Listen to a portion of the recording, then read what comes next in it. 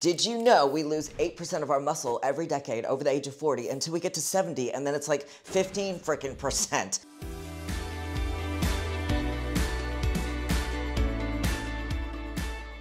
What's up, fitness fam? Welcome back to my channel, or if you're new here, welcome. All right, so here's a big topic today. I get asked this sometimes. How do I know if I'm burning muscle and not fat? So here are 6 big signs that may be happening to you so you can avoid them. Number 1, you are losing weight too fast. Who knew that would be a problem? But yes, that could be a clear sign that you're losing muscle instead of fat. So be really careful. You don't want to lose more than 1 pound per week. That's about the average. But honestly, the scale's not accurate anyway, especially if you're lifting weights. Go by your measurements, measure your waist, your hips, and also go by your pictures and how your clothes fit, because your clothes will never lie to you.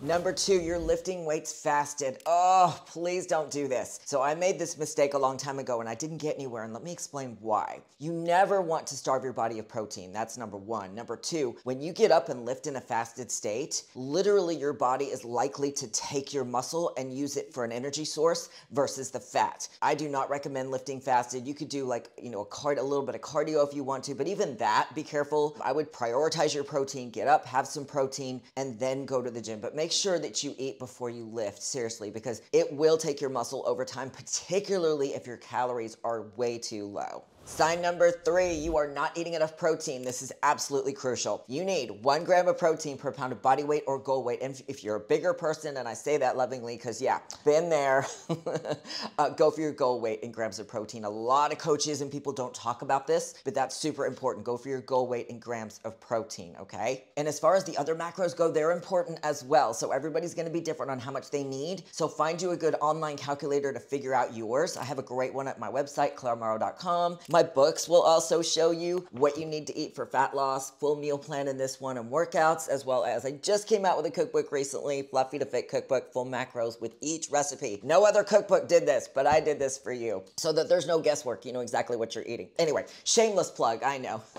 So yeah, make sure you're getting all the macros you need to help you grow as well. Sign number 4, that you may be losing muscle instead of fat. You're not using your muscles. As my mom used to say, you don't use it, you lose it. And that is the gosh darn truth. Did you know we lose 8% of our muscle every decade over the age of 40 until we get to 70, and then it's like 15 freaking percent. So yeah, that explains why you see all these older people walking around real hunched over, because they've lost so much muscle naturally, but that can be prevented now with HRT, getting enough protein, and lifting weights. So make sure that you're lifting weights. Cardio ain't gonna do it, sis. I'm telling you, and guys, I'm telling you, cardio is not gonna cut it. You'll end up looking skinny fat, you'll lose muscle. Lifting weights is the best way to keep muscle on you. It's the glue that keeps your body together, I swear. So make sure you're using those muscles. You don't have to go hard, just enough to keep muscle on you, and then it also looks kind of pretty too, at least I think so, but I'm a little biased in that department. So make sure you're lifting. But real quick, how much do you need to lift? So I would work out 4 to 5 times per week for 45 minutes to an hour. Split up your body parts. That's the way to do it. I've done lots of other videos on this. Make sure you check out my other videos and comment and let me know what other videos you would like me to make, because I've got a laundry list of things that I've been needing to do and haven't gotten around to yet, so your suggestions are always welcome.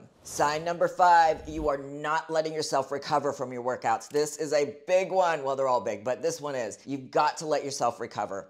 I've noticed, especially as I've gotten older, some of you know this, I'm 51 years old. I started lifting at 42, and it was a lot easier at 42 to start recovering than it is now. So make sure that you give yourself plenty of time. Don't overwork your muscles. Seriously, 1 hour in the gym is plenty. You don't want to overtax your body. And then just work your body parts once per week. I work my shoulders once per week. My glutes I do every 6 days. Don't overtrain your legs. Just if you're still sore, wait another day. You're not going to hurt anything by waiting another day. Believe me, you want those muscle fibers to go through that full process of repair before you hit them again. And also don't forget to check out some of the workouts that I've posted on here. I've got lots of great long form videos with how to do stuff at home, full tutorials. So don't miss my vids, and let me know what you want me to do for you next. I'll be glad to help.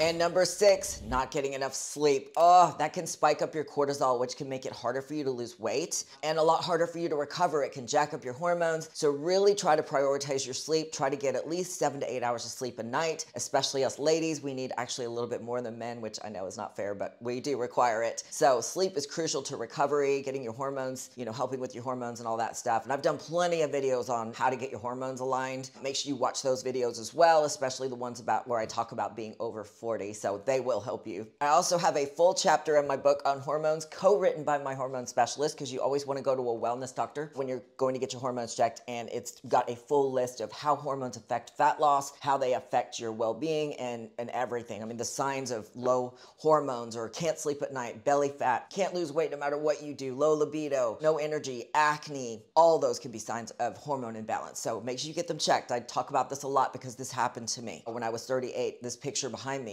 I was 38 and I had all this belly fat because my thyroid wasn't working right. I was doing some other things wrong too, but I've talked about all that in the past. So those are your 6 signs. Make sure you share this, comment, like. Remember, you're not always gonna see somebody's videos just because you follow or subscribe to their channel because of the way the algos work. So please interact with all the platforms on my videos so that you keep seeing them in the feed. It's really important, and I would appreciate it as well so that the next person gets to see it too. All right, don't forget to pick up my books, Fluffy to Fit and Fluffy to Fit Cookbook. They will help you. I will have another video coming out soon on some meal prep, so I know you guys have been waiting for that. I've had some comments asking for that. Don't forget to like, subscribe, all the things, and we will see you next time.